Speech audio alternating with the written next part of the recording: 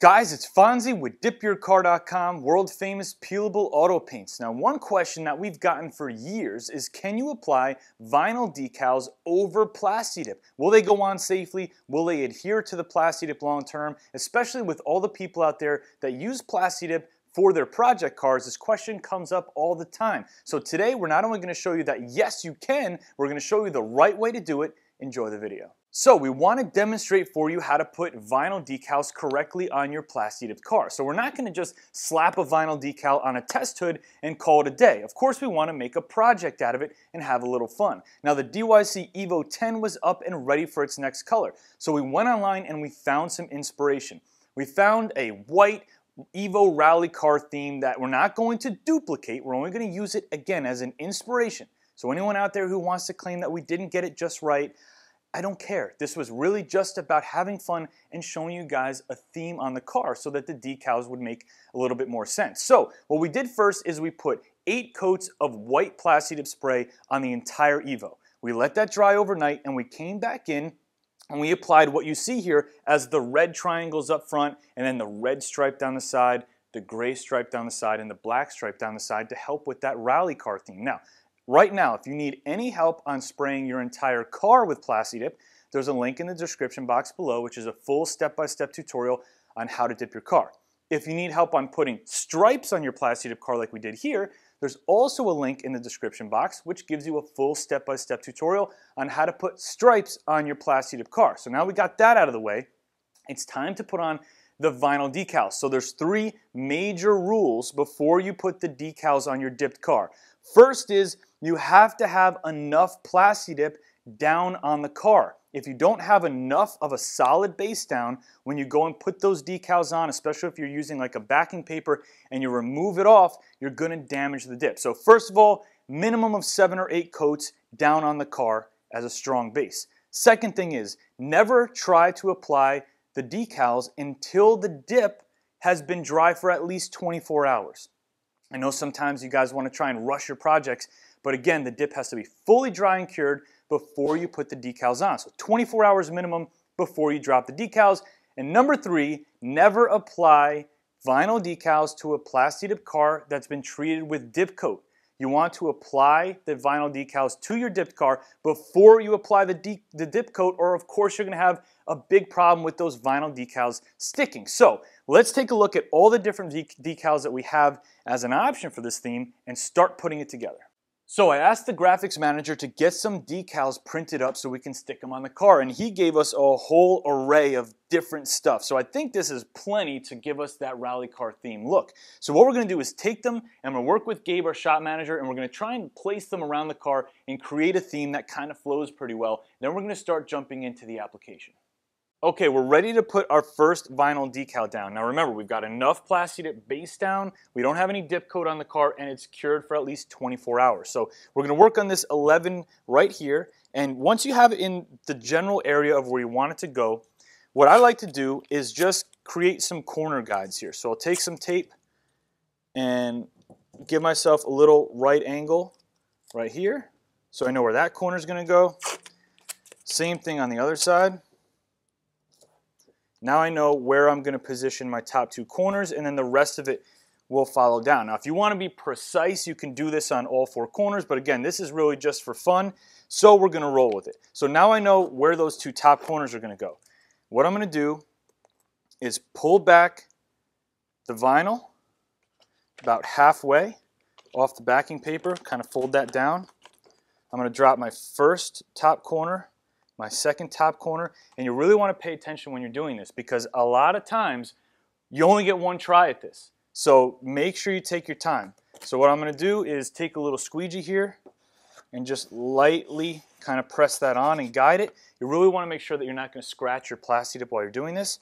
And then just kind of lay the vinyl down flat inch by inch as you go down. We're staying on top of the backing paper here so we don't have to worry about scratching the Plasti Dip. And then what I like to do is just use my hands to protect the dip and get the rest of it down. So we're going to remove our guides. I'm going to press nice and firm on the actual vinyl just to give it a little bit of a better grip.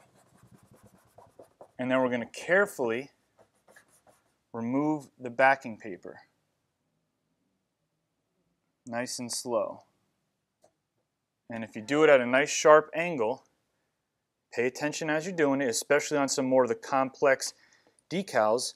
You're going to leave the vinyl graphic there and remove the backing paper away.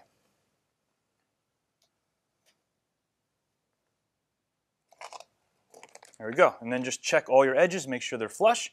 And that's on there. And it's going to be on there the entire time the dip is on there. It adheres really well. So what we're going to do is we got a whole bunch of decals to put on this car. So we're going to set the camera up, and Gabe and I are going to go at it and get all the decals done, and then we'll be back.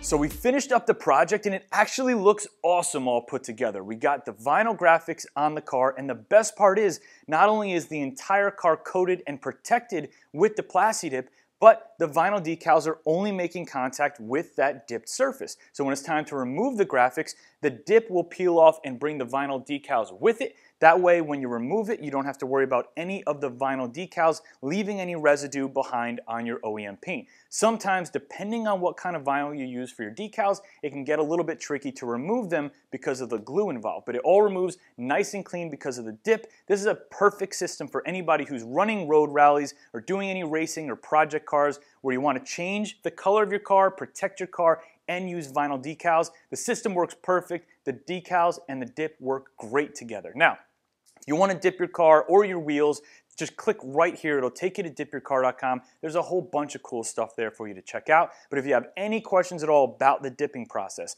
email us, CustomerService@DipYourCar.com, call in during business hours, or chat with us directly on the website. Speak to somebody. We'll do everything we can to get you the answers to any questions that you have.